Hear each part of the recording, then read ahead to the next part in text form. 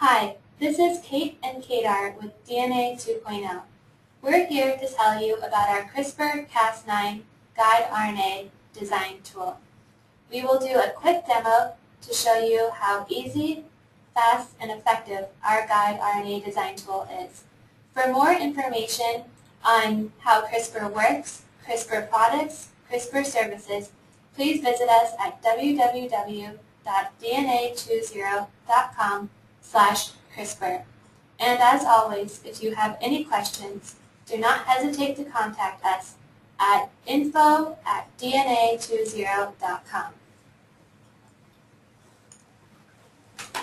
In order to use our guide RNA design tool, you can visit our homepage and we have links to our CRISPR-Cas9 products. If you under products, there's CRISPR-Cas9. Once you're taken to the Cas9 products page, you'll see links to the guide RNA design tool. Click on that, it takes us to the tool. There are 3 ways to enter an input for designing targets here. And all of them eventually lead to designing. Once you have your guide sequences, you can design a plasmid or order a plasmid in which to put these guide RNAs. If you already have your own guide RNA, you can skip all of the design steps and go straight to the I have my own guide RNA tab, and that will take you straight to our vectors. So to design guide RNAs, there are 3 ways to input your target. One is to target a gene in a specific genome. The other is to target a specific genomic region in a specific genome, where you would give the chromosomal coordinates. And the third way is to input a sequence of interest, and this can belong to a genome or be some extraneous sequence that you put in. I'll show you for the purpose of the demo if you're targeting a gene of interest in a specific host. We have 3 hosts loaded right now. We have human, mouse, and yeast. Let's say we're targeting the human genome. The PAM sequence here, the Cas9 protein we are using is the S pyogenase sequence, so it works with the NGG PAM.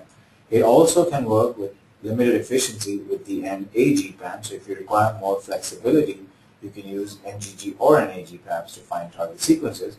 But know that with the NAG PAM, you may have slightly lower editing efficiencies. Our tool supports both the wild-type Cas9 as well as the nickase mutant. You can use the nickase mutant with the offset guide RNA pairs that this tool will design for you. We recommend the nickase strategy because it reduces the opportunities for off-target effects. I'll show you a demo with the wild-type Cas9, so it will be a single guide RNA that gets designed with a gene of interest. If you load the genome of interest, you can quickly enter a gene name. It auto-completes the rest of it. So you choose a gene. If you select search only the first exon, it will only find guide RNA sites in the first exon that is common to all the splice variants for this gene.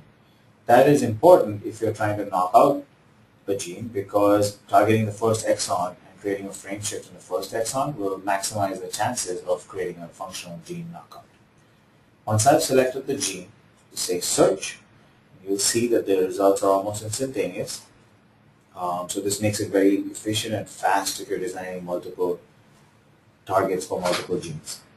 We show the top 3 hits up front, and then if you want to see more hits, these are ranked in order of how well they score on our target specificity score. The most highly scoring ones have the highest chances or the best chance of not having off-target effects. So the top 3 are shown here. If you want to see more, you can click on show more, and it shows you many more matches.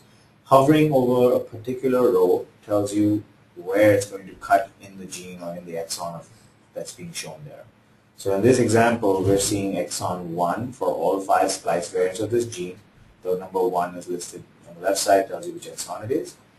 It shows you that when I hover over the first guide RNA, you see it's cutting towards the 5' end of that gene. This is a little bit further down. So you can choose your guide RNAs based on the specificity score and where they cut. If you are satisfied with the automated calls, the top 3 ones, you can just hit continue without having to see more results. If you hit continue, once you're satisfied with the guides you see, you can design these to go into a plasmid of interest. So we offer a lot of different vectors. If you watch our video or go to our web page and look at our product offerings, you'll see a lot of different vectors for the different hosts that we offer on this tool. and you can choose vectors with different promoters driving Cas9 or different reporters such as GFP or RFP to detect Cas9 expression. Once you're satisfied and you can choose your vector of interest, you can quickly select the plasmid you want these to go into. These show up here using our auto select and filtering. You can pick which vector features you want, and it narrows the list for you based on what E. coli marker or copy number you want, but also the promoter driving Cas9, whether you want a reporter or not, and it narrows down the number of available options. Once you find the vector you want, you select it, it gets added for all of these, and you can quickly add to cart and proceed from there to buy your gene of interest. And also, one convenient feature we offer is we can also generate these for you in an endo-free MIDI prep where you get a large quantity that's ready for transfection, so you can focus on your research, not with the details of making these plasmids. So if you click on this bar, it's an optional field. You can pick the ones you want to be transfection ready, and you can go straight to add to cart and buy these products from us. Thank you for your attention.